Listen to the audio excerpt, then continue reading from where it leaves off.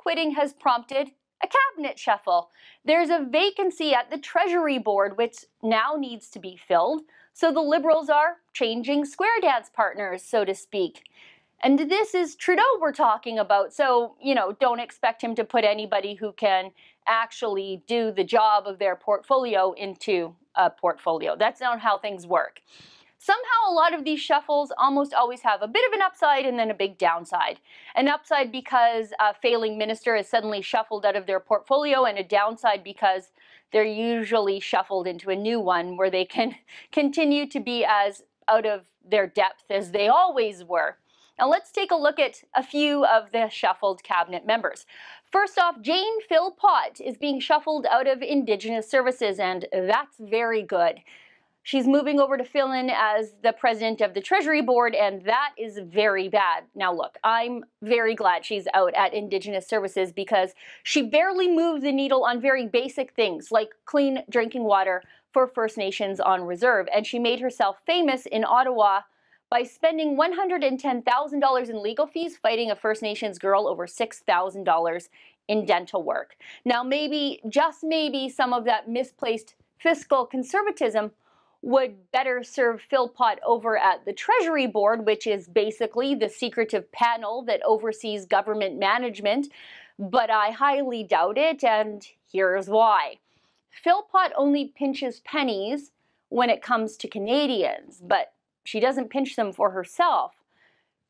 She spares no expense on herself. Who could forget how she tried to pass off a $3,700 limo expense, which was especially sleazy given that the limo company was owned by a Liberal Party supporter. But that wasn't her one and only time she tried to take advantage of her expense account. Philpott also tried to charge the cost of a suitcase and her Nexus card to the taxpayer, and she almost got away with it until an internal audit flagged her $381 in nickel and diming Canadians. Philpott's definitely not the person you want overseeing government spending, if you ask me. Philpott leaving Indigenous Services means now there's a vacancy over there.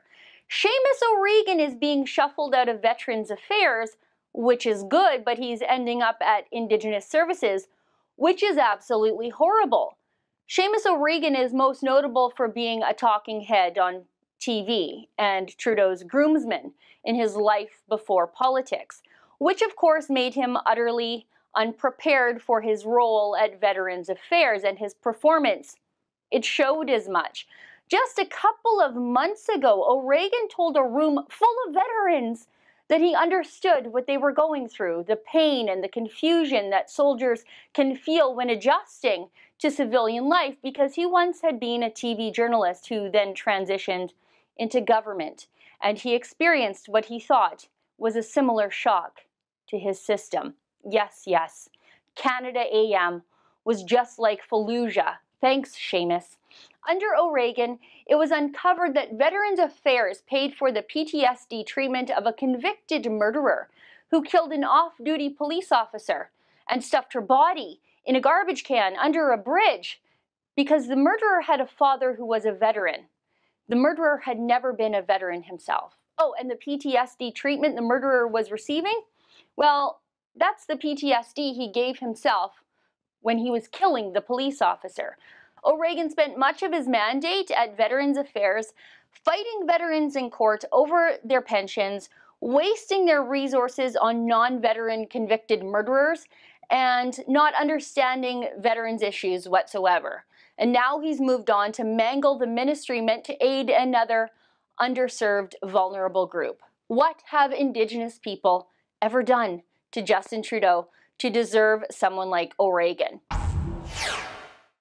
That's an excerpt from the Ezra Levant Show. Every day I do a video monologue and then I interview an interesting guest, and then I end by reading my hate mail. But you've got to subscribe to it, which you can do at therebel.media/shows.